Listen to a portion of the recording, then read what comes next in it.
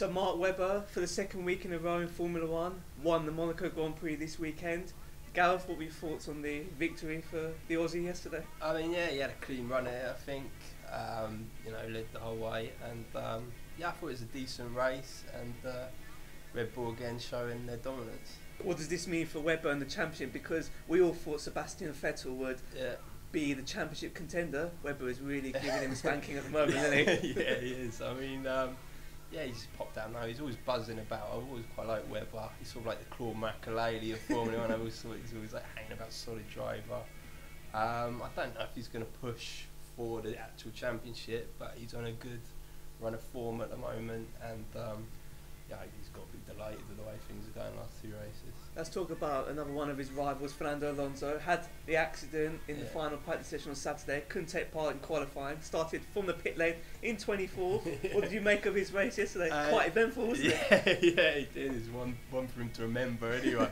Yeah, he was all over the place. But yeah, he did well. He pushed his way up from the back. It's always good to see drivers do that, isn't it? But yeah, and there was that comedy moment where he started waving his hand 170 miles an hour, puts his arm up like that going up the hill. I mean, yeah, but yeah, he's definitely still in with a chance, don't you think? And what did you make of Michael Schumacher at the end? The safety car was out, they went to the end. Fernando just lost it a bit, Michael got in front. Then we find out he's got a 20-second penalty. Yeah, I think he was using a bit of his veteran wiliness to try and sneak up a place, but apparently it's not in the rules. Yeah, so you can't do it. It's one of those rules again, isn't it, that you don't know about. Yeah, unless you know one more, I suppose. No one does.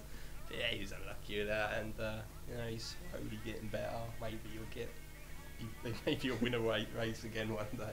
And the current world champion Jenson Button, he had an engine problem yesterday, pulled out. Can you see him losing his grip slightly on the world title? Yeah, he's got to be gutted with that, I think. I don't know, I think he could just come straight back in, win the next race, and he's right back up there, and so it's only one race. I don't think he can be too disappointed. And finally, I want to talk about Robert Kubica. He was my driver of the weekend, so close to pole position in that Renault car, which is, to be fair, not the best car on the grid, is it? A podium place for the pole. Yeah, yeah, it's always nice to see like one of the lesser cars do well. And yeah, I know you're a big Kubica fan, aren't you? So yeah, he did well. So let's just talk about Webber. Back to Webber.